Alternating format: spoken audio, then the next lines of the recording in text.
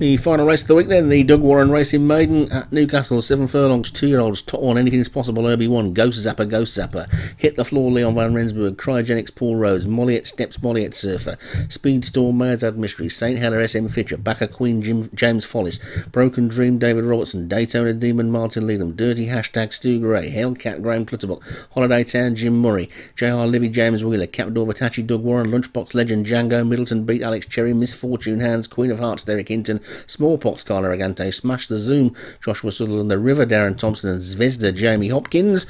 They're all in then. Big field for this, and away they go.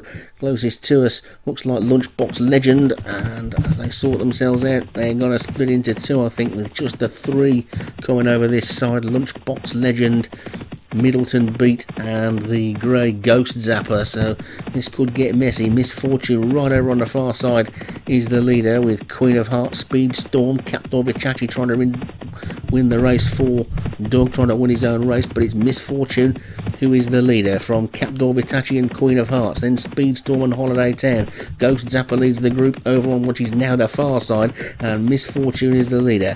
Misfortune is the leader, we lose them behind the trees there. Misfortune is the leader from Speedstorm and Holiday Town, then Queen of Hearts, Captain Vitachi and Cryogenics. Ghost Zapper the leader on the far side, but got a lot of ground to make up. They passed the 3 furlong pole race. Misfortune is still the leader from Captain Vitachi. Ghost Zapper now getting into overdrive on the far side, but it's Misfortune who's still the leader from Ghost Zapper running all by itself. Queen of Hearts, Holiday Town, Cryogenics in the river, then Molliet Steps making a forward move, but now over on the far side, Ghost Zapper takes it up, and then coming down towards the furlong mark. Ghost Zapper has gone into a clear lead. The river's trying to chase in second, so two's Molliet Steps and Holiday Town and Hellcat, but you knew this was going to be a good one when John Morgan called it. Ghost Zapper, and it's 2-3 lengths clear, racing up towards the line. Comfortable victory. Ghost Zapper takes it with a second, Holiday Town third, Molliet Steps 4.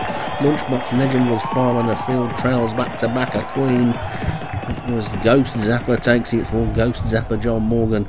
The River for Darren Thompson second, Holiday Town, Jim Murray third, Molliet Steps for Molliet Surfer was 4th, and Lunchbox Legend for 5th was Django's. Had a good opening week, but that was probably the easiest winner to tip of the week, I would think.